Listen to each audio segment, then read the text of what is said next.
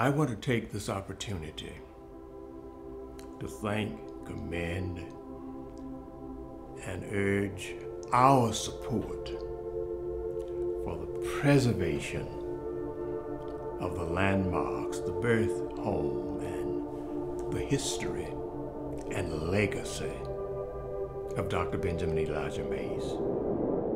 It is not your environment. It is you, the quality of your mind, the integrity of your soul, and the determination of your will that will decide your future and shape your life. Lord knows that those black men, all of us, needed that encouragement and that inspiration that he imparted. He had all of his students, the ones that he thought had leadership potential, like Martin Luther King, like Maynard Jackson. He got them summer jobs in a tobacco field. Now that's hell. You can't stand up. There's a net about that high.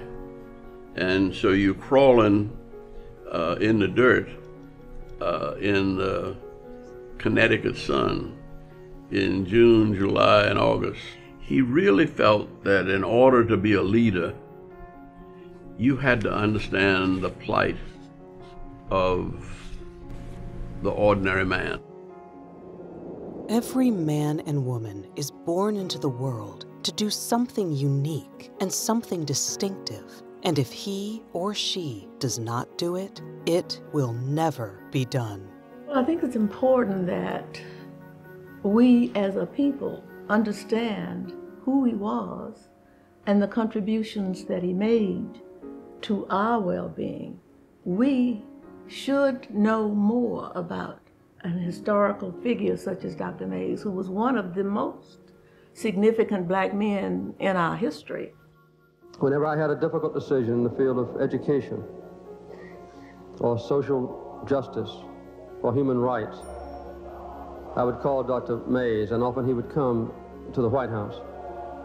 He was an icon and important to the world, not just the kids at Morehouse. He was always a leader seeking to get equality for black people especially, but for the larger issue of social justice. However hard the road, however difficult today, tomorrow things will be better. Tomorrow may not be better, but we must believe that it will be.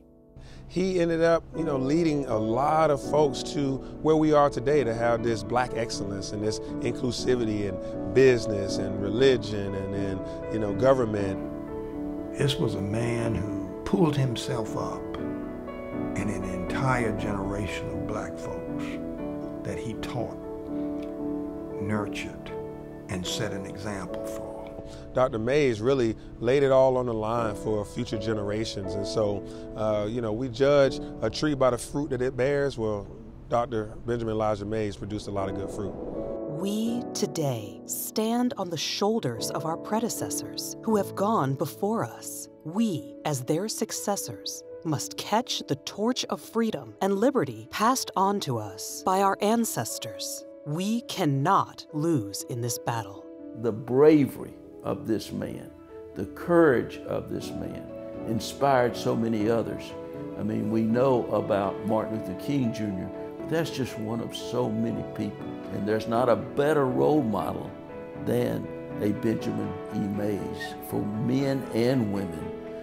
Dr. Mays represents the best, I think, that humanity has. Let's continue the legacy and build a better tomorrow together. Join us.